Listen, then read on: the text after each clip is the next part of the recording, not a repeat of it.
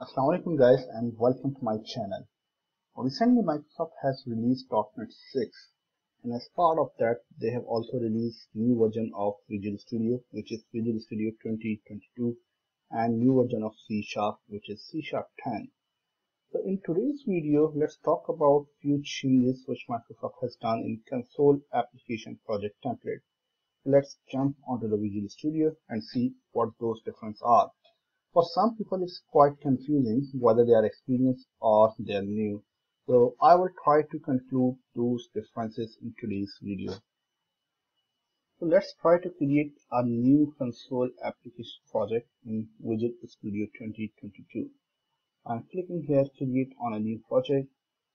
I'm going to select console application project template for C# application. Next, I will click on next. Let's say demo console is my project name. You can select your path according to your own machine. Okay, next will come with two .NET frameworks. One is the .NET 5, which was the release candidate, and the other one is .NET 6, which is a long-term support. Here we will make sure we are selecting .NET 6. Click on create.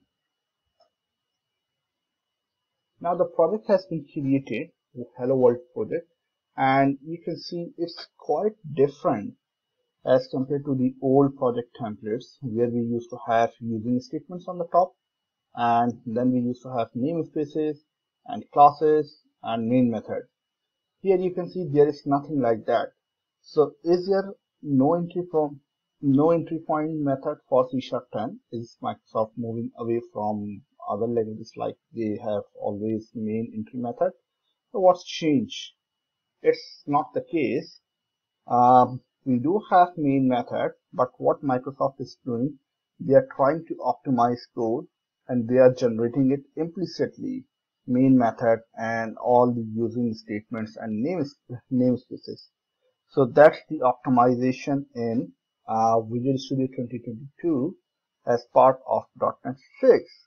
So that means you can only focus on the business logic instead of writing the namespaces and the admin work. So that's the major difference.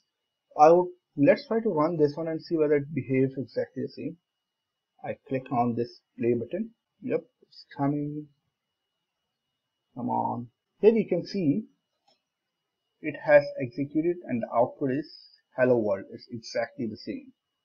So let's close this window and try to see some other changes which Microsoft has done as part of the project file. I will select project file and right click and try to edit project file.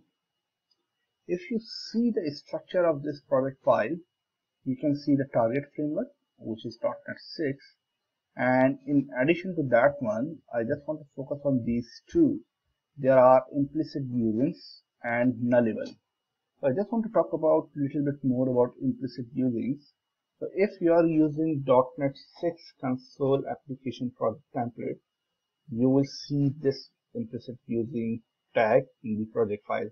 That means it will optimize the code generation in the backend. So when they come, at compile time, it will do exactly the same thing the way we used to write a main method and then try to add logic. So now, guys, let's create a new project. I will select file, new project. Again, I will select the console application. Click on next. This time, let's give the name demo console with name. Click on next. Now, this is quite important. At this stage, you need to select .NET 5 instead of .NET 6. So let's select .NET 5 and click on create. You can see, guys, now I can have exactly the same template which we used to have all other previous versions of Visual Studio and .NET C# right? So you can see there are usings, proper namespaces, class, and then the main method. So what's the difference between the two? The .NET 6 is trying to focus only on the body of the main, which is this part. However, if you look into the old versions, they say, okay, you have all the code available, and that's, the old pattern. It's just kind of the abstraction or the optimization which Visual Studio is doing. They are saying, okay, we will take care of the rest of the code. You just need to focus on the business logic. But there is one problem, and the problem is we are using .NET 5, not .NET 6. Although I do have main method, but how can I move on to the .NET 6? It's quite simple. You don't need to worry at all. Again, right click on the project file, click edit project file, and you can see here is a target framework version, which is .NET 5. You just need to change it 5 to 6. Oops, .NET 6.